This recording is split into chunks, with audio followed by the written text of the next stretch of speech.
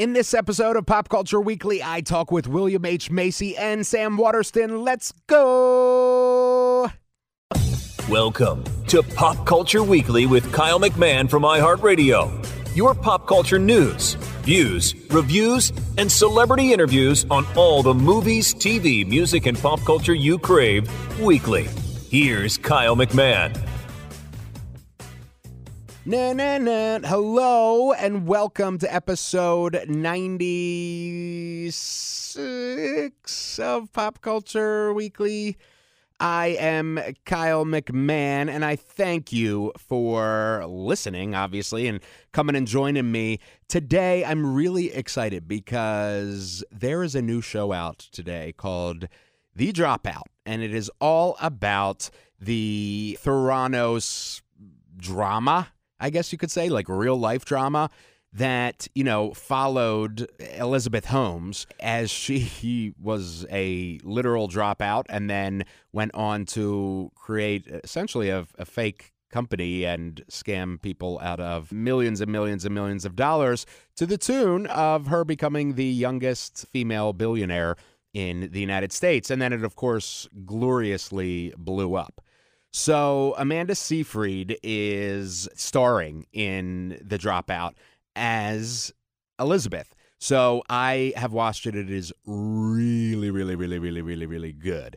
And it also stars William H. Macy, Laurie Metcalf, Sam Waterston, Kurtwood Smith. It's just got, the cast is absolutely incredible. And the series is really, really, really, really good. So for this episode, I talk with William H. Macy and Sam Waterston, and we're going to start with Sam. Sam, who you may know from a little show called Law and Freaking Order.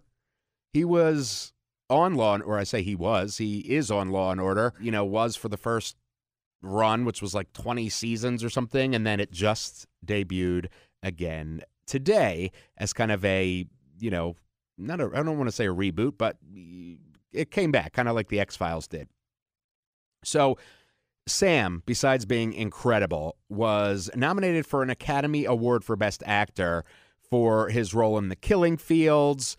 He's a Tony Award nominee. He is a 3-time Emmy Award nominee for his role as Jack McCoy in Law & Order. He's received 11 Screen Actors Guild Award noms for Law & Order and won one. And he received 3 Primetime Emmy noms for I'll Fly Away and 2 Golden Globes awards for that as well. Crazy, crazy, crazy the caliber of this man's work. And, if you don't know him from Law & Order or any of these other things that I mentioned, his acting credits are freaking insane. He played Nick Carraway in the original Great Gatsby back in the 70s. And Nixon on the Basis of Sex. That's just on the movie side. On the TV side, he has starred in The Glass Menagerie, Oppenheimer, I'll Fly Away, Tales from the Crypt, another one of my favorites, the Law & Order movies. He's been in Family Guy, Law & Order SVU, and Law & Order Trial by Jury. I mean, it's just, his list goes on and on and on. Oh, and of course, Grace and Frankie, which is such a great show. And he's been on that for the entire run so far. So he plays, well, I'm going to let you listen to who he plays. So here it is, my interview with the incredible Sam Waterston.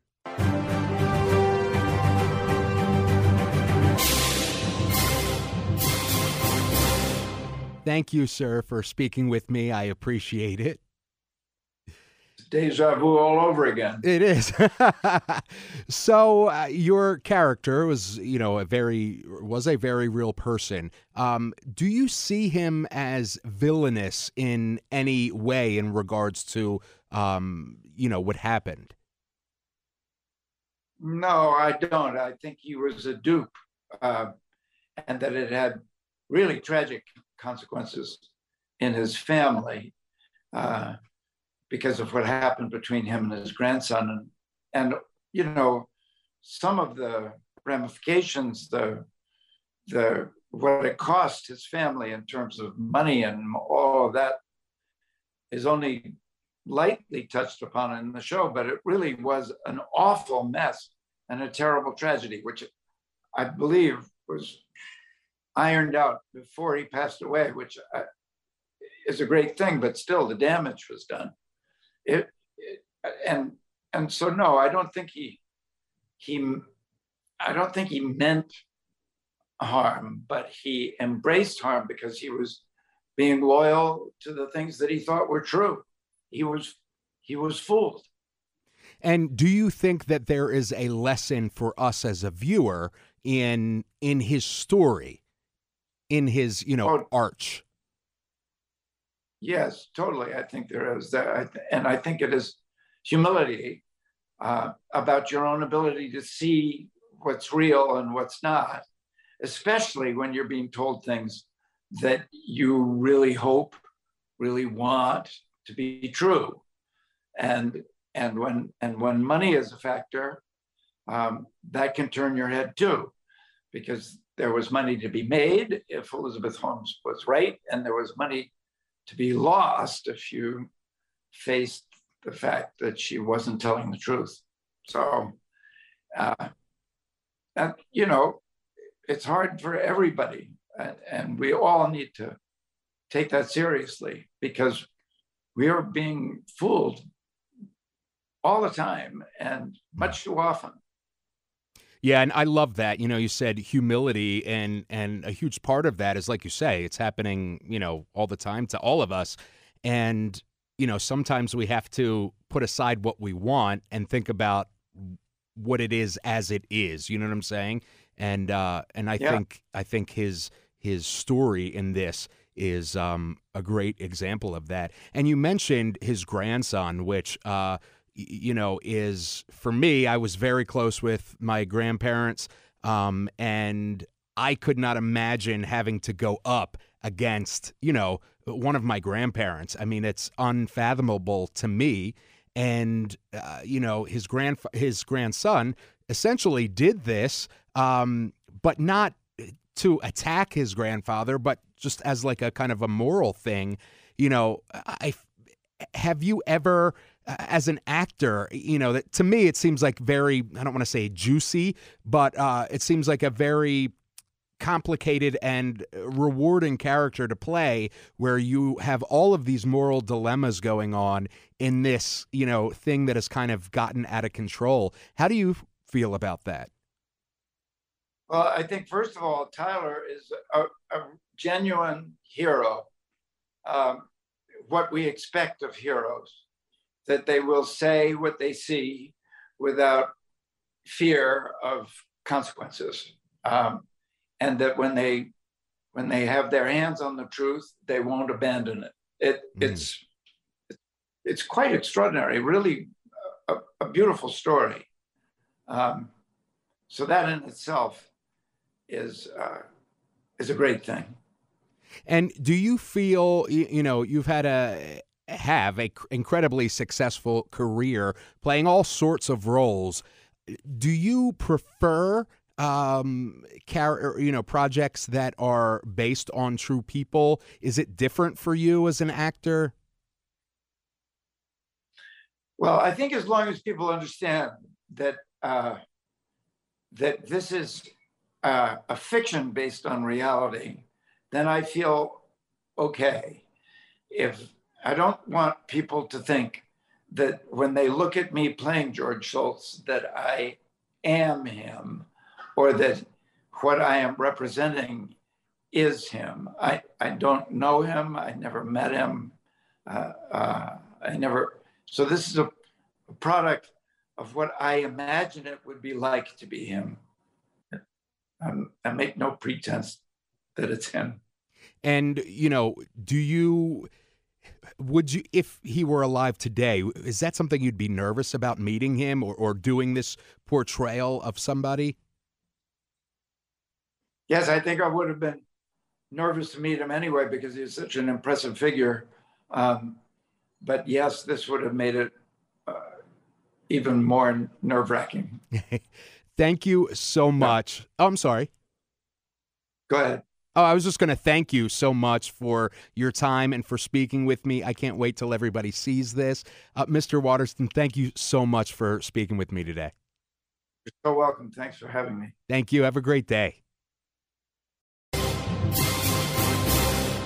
Absolutely incredible actor, incredible person. The man is in his 80s working like he was in his 30s or 40s. He's, one of those bests, one of those classics that is hard to find today. So, such a gracious guy. Thank you so much, Sam. I am honored to have interviewed him. All right. Speaking of honored to interview, William freaking H. freaking Macy. I mean, hello. This man really doesn't even need an introduction, but I'm going to do it anyway. He's won 2 Emmy Awards, 4 Screen Actors Guild Awards for his portrayal on Speechless. Of course, earned a Best Supporting Actor Academy Award for Fargo. I said Speechless, I mean Shameless. This man has been in everything. Searching for Bobby Fischer, Ghosts of Mississippi, Air Force One, Boogie Nights, Wag the Dog, Pleasantville, Psycho, Jurassic Park 3. And that's just on the movie side. On the TV side, he was in the original Equalizer series in the 80s. He was also on Law and Order, a few different episodes. And of course, for 10 different years, as opposed to 10 of the same years. For 10 years, he played the lead, Frank Gallagher, in Shameless, 11 different seasons. This man is he's William H. Macy, so here he is. Thank you so much, sir, for joining me. I really appreciate it. So, my pleasure. Your character is very real. He has an entire complicated, I think you could say, history of his own. Did you bring that to the role in the series? And what I mean by that is, did you dig into his history and bring all of that history and baggage to your performance? I Googled him, but the writers are the ones who brought it all in. And you're right, he's a very complicated fellow. And, as they presented it in the script, and I think it's probably exactly what happened. He got his feathers ruffled. She grew up next door to him. He knew her as a gawky 14-year-old. And when she decided she was going to invent a medical device, which is what Richard did for a living, and had gotten rich doing it, and didn't come over and ask for his advice, he was pissed off. And then I think, as the story unfolds, because he's smart and because that's what he did for a living, he smelled a rat. He thought, this is too good to be true. And in fact, it was. Is it hard for you, or what is it like for you when you're playing a real person? Do you find that easier as an actor, harder, no different? I think it comes with responsibility, especially someone who's still alive.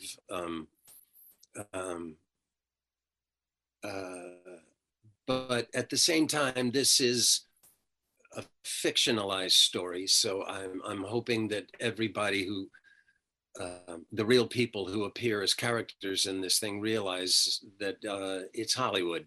So we didn't get it all right. But I think the basic story, I'm hoping Richard will see what I did and concur that that's what went on.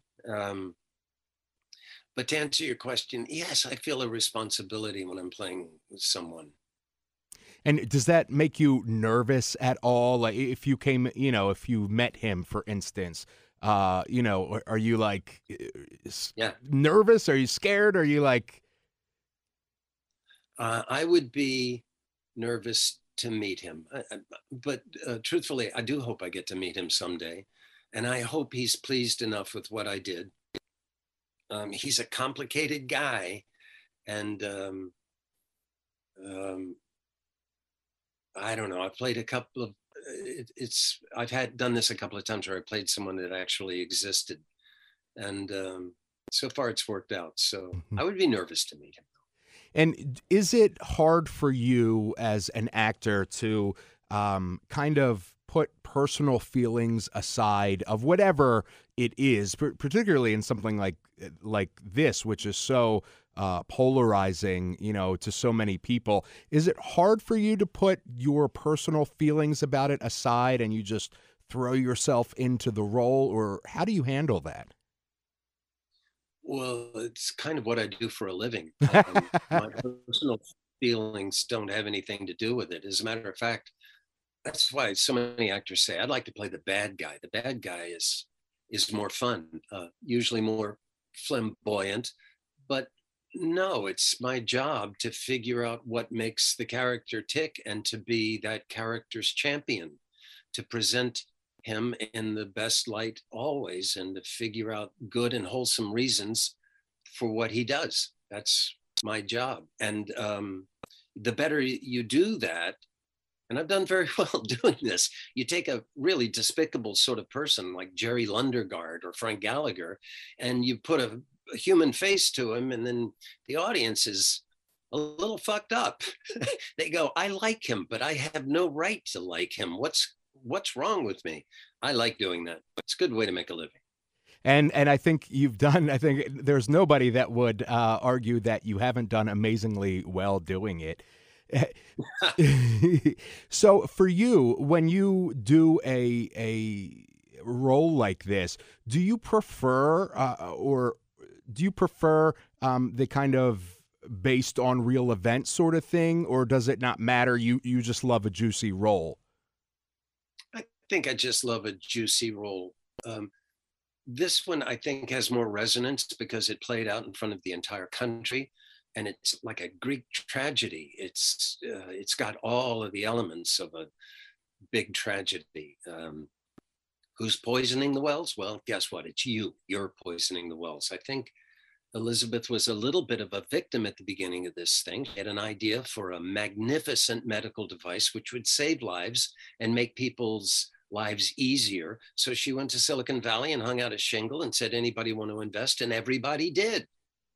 But at a certain point, when she couldn't come up with the goods, she went to the dark side. I guess once you're on the cover of Time magazine as Woman of the Year, it's hard to step back and say, oh, never mind, it didn't work. Yeah, I totally agree. Thank you, sir, so much for speaking with me. You are absolutely amazing in this, as you are in everything you've done, and I appreciate you taking the time.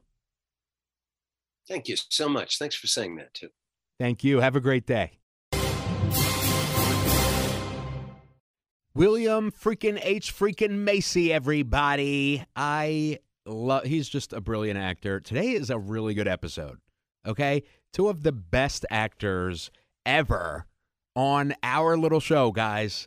Our little show that you have made big, by the way. You continue to share it and hit me up on social and, just continue to make it grow. You're reviewing it on Apple Podcasts, which, by the way, I'd like to read a new review from Apple Podcasts, and this is by Spooky Lukey. So Spooky Lukey says, I really love this show. I really like the interviews, and it's really funny. Makes me smile every time I see a new episode notification. Kyle is probably the best interviewer in the business. Love this guy and this show. You, Spooky Lukey, first of all, I am always willing to be bribed for flattery.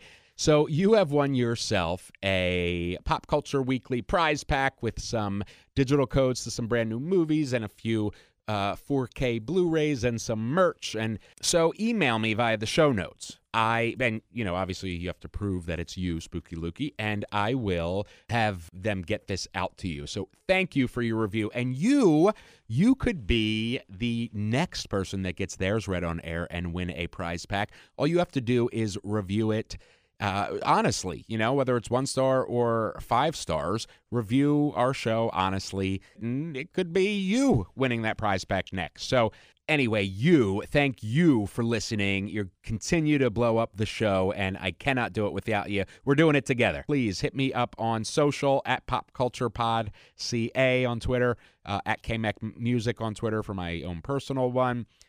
PopCultureWeekly.com to get all the latest in between shows. I will see you next week. I love you. We out. Thank you for listening to Pop Culture Weekly. Hear all the latest at popcultureweekly.com. William freaking H.